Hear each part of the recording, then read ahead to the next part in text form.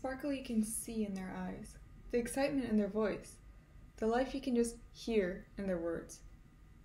Next time you hear someone talking about their passion, pay attention to how they light up.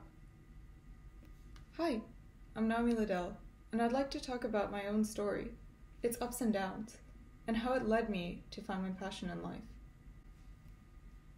You might know me as the Naomi who works out. I'm almost always complaining about some swim set I did over the weekend, or talking about my workout. I use exercise as some sort of meditation. If I'm upset, I'll go swim. Bad test score? I'll hammer out a cycling session early in the morning. Even taking long walks helps me think when I'm stressed. Now, I'm not saying this is the best anger management technique, but I'm pretty sure by now you can see how closely intertwined athletics is with my life. It's been that way since I was a tiny girl, splashing in the pool, struggling to finish 50 meters of butterfly. Then, in freshman year, a big change happened. A few days before my swim finals, I got injured, keeping me from the pool for at least a month. I was devastated. The one thing I had used to ground myself had been ripped away, and now I had no outlet for the negative thoughts I often had about myself and my body. I turned to a new thing to control, my food intake. Within that month away from the pool, I scrambled to restrict carbohydrates, fats, and as many calories as possible without doing any research. I began using the spin bike excessively in order to stay fit. This photo is the first of hundreds of post-cycling pictures. However, once I returned to the pool, I was struggling to keep up, my 100-meter freestyle time gaining 10 seconds. This of course affected my mental as well. I was so excited to return back to the pool, but all of a sudden I was weak, slow, and in my eyes, no longer of use to the team. I wondered if I deserved to exist. Nearly a year of aimless workouts passed. It was like a strange cycle. I'd work out to feel better about myself, but I never did, so I'd work out for longer and harder.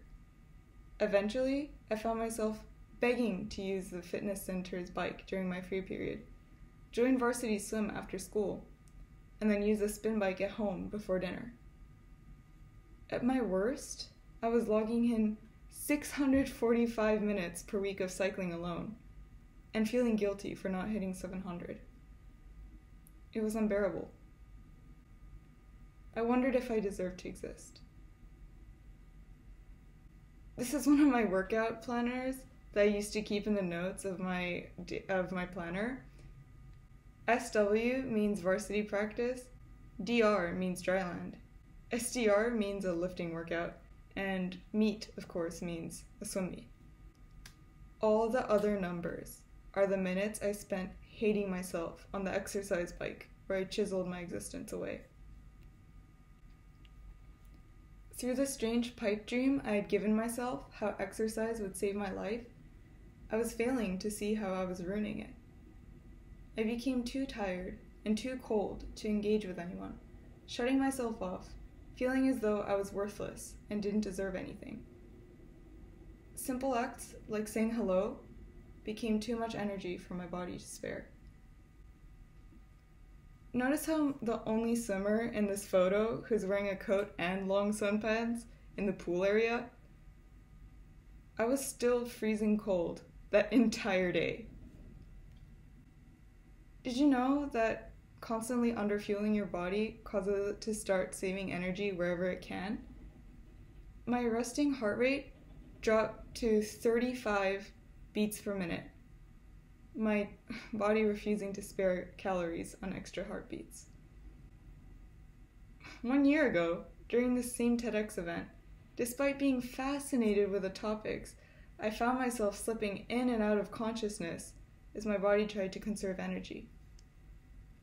It was like my entire world had become cold and lifeless. It was as if I didn't exist. Then, coronavirus hit, forcing a change of environment. At this point, several people had told me that they were worried, and I'd even been to the hospital because my menstrual cycle had stopped working. The pool and gym were closed, so I wanted to improve myself in a different, socially distant way. That's when I began reading about nutrition, hoping to find some source that would help me feel like me again, to help regain my strength and athletic ability. My hyper-motivation for exercise was softened into a balance between study and workouts that were less strenuous. I pored over articles detailing the difference between monosaccharides and polysaccharides, refined versus unrefined sugars, and then tested my performance after having one or the other. Eventually, through trial and failure, I improved my pre- and post-workout nutrition and even saw positive benefits in my results, such as being able to bike an extra kilometer within the same amount of time. This improvement inspired me to educate myself further on having a healthy relationship with exercise and to regain my lost weight. I wanted to be the best I could be. The choice to actively study the science behind sports was one of the best choices I have ever made in my life. My once gray world was now aflame with all the colors of passion to learn, to improve, to come back to school better than ever.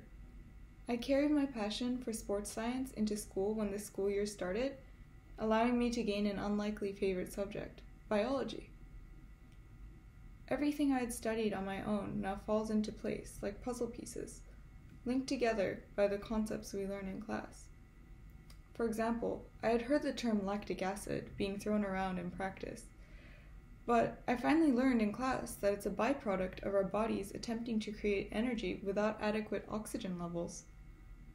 I had never felt a particular draw to any class before, but every time I made a connection between something I had previously studied with a new concept from class, I felt like I was rediscovering a reason to exist again. So what am I seeing here after all this? Passion is a driving force behind all meaningful action, and it is a powerful tool. Even when I thought I would be stuck in a body too weak to swim again, it was the passion about learning that brought me back to life. But I wouldn't have been able to recover without the first step of trying.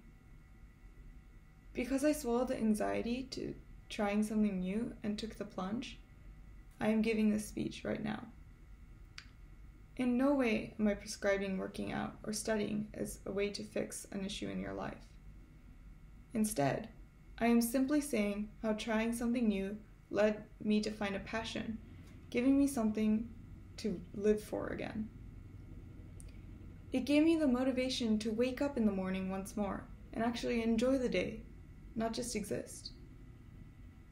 I know it's incredibly difficult to just go out and find something that you're passionate about, but it's more important to just be willing to try something new. Who knows? It might become something more important to you than you ever thought it would be. I want you to think about something that you're interested in, but haven't tried yet. Do you have it in your mind? It's so important to take the plunge in trying something new. Next time you can, I want you to spend some time just focusing on that interest. Give it a chance. All in all, passion was the tool that allowed me to stand up again and keep living. And I want you to find yours and let it bring a spark to your life.